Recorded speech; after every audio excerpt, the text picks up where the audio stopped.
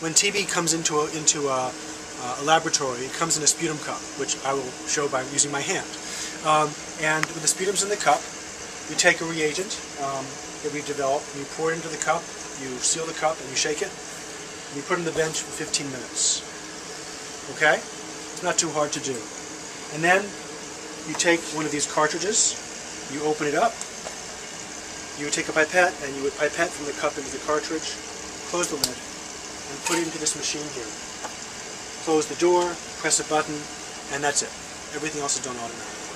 And the whole test takes about 2 hours. And not only does it give us data on whether there's TB or not, which is far more sensitive than the microscope, but it also tells us whether there's drug resistance.